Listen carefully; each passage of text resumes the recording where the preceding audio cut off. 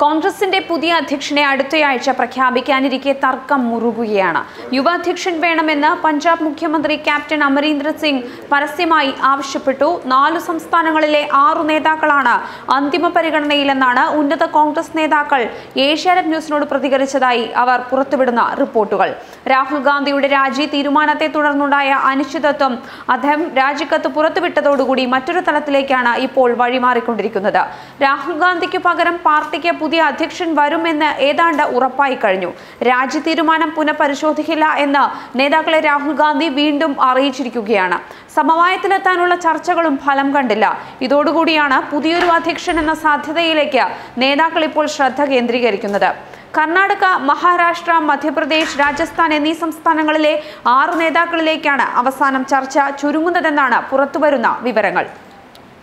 മല്ലികാർജുന ഖാർഗെ, സുശീൽ കുമാർ ഷിൻഡെ, മുകുൾ വാസ്നിക്, അശോക് ഗെഹ്ലോട്ട്, സച്ചിൻ പൈലറ്റ്, ജ്യോതിരാദിത്യ സിന്ധ്യ എന്നിവരാണ് പരിഗണനയിലുള്ളത്.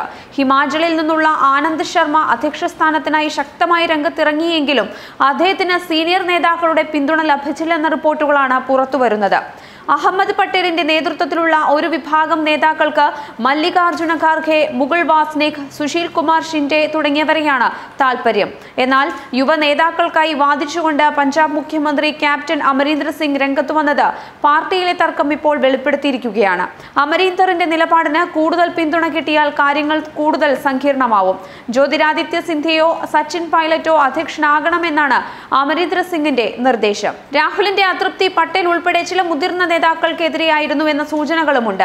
അതേ നേതാക്കൾ തന്നെ പുതിയ അധ്യക്ഷനെയും നിയന്ത്രിക്കാൻ ശ്രമിക്കുന്നുവെന്നാണ് മറുവിഭാഗത്തിന്റെ പരാതി.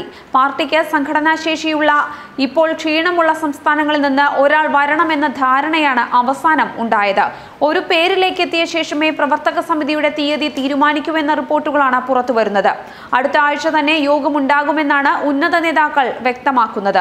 രാഹുൽ ഗാന്ധി രാജി പിൻവലിച്ചില്ല എങ്കിൽ തീ കൊളുത്തി ആത്മഹത്യ ചെയ്യുമെന്ന ഭീഷണിയുമായി ബീഹാറിലെ കോൺഗ്രസ് പ്രവർത്തകരും അതേസമയം രംഗത്തുണ്ട്.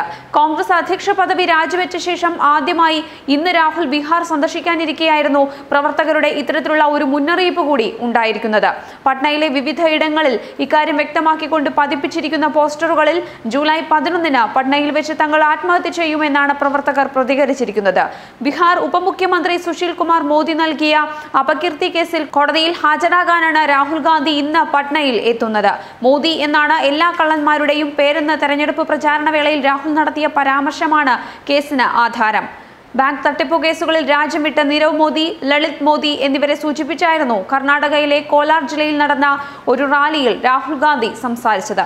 കോൺഗ്രസ് അധ്യക്ഷനായിരിക്കെയായിരുന്നു രാഹുൽ ഗാന്ധി അവസാനമായി ബീഹാർ സന്ദർശനം നടത്തിയത്. പട്ന സാഹിബിൽ നിന്നും മത്സരിച്ച ശത്രുഘ്നൻ സിൻഹയ്ക്കു വേണ്ടി പ്രചാരണം നടത്താനായിരുന്നു ഇത്.